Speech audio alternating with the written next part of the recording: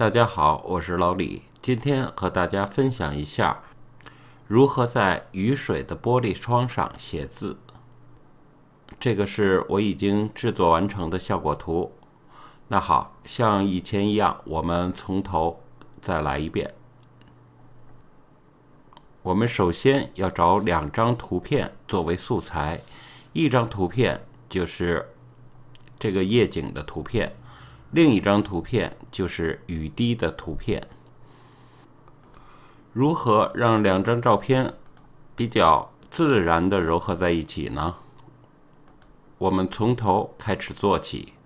首先，我们选择这张夜景图片，选择滤镜下的模糊，模糊中的高斯模糊。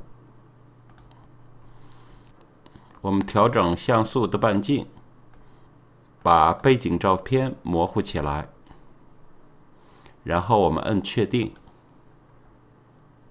然后我们在混合模式里选择柔光，我们点选雨滴玻璃窗的这张图片，我们把透明度调整到合适的位置。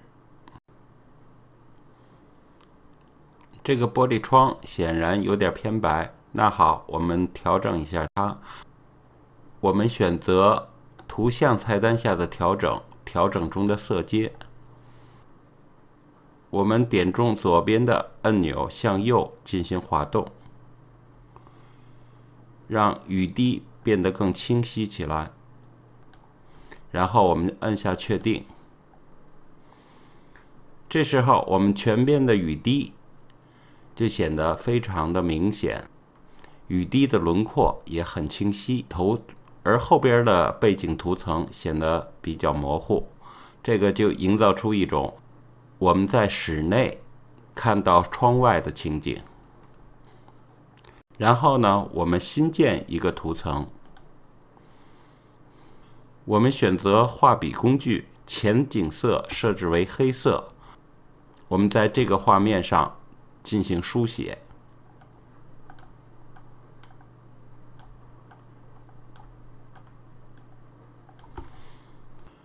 书写完成之后，我们点击滤镜下的液化，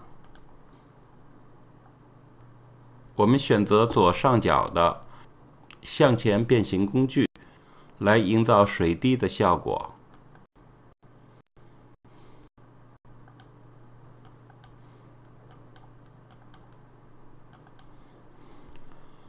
完成之后，我们按下确定。我们把图层2的混合模式同样改为柔光，这张图片就制作完成了。这就是这次我和大家所分享的在玻璃上添加文字。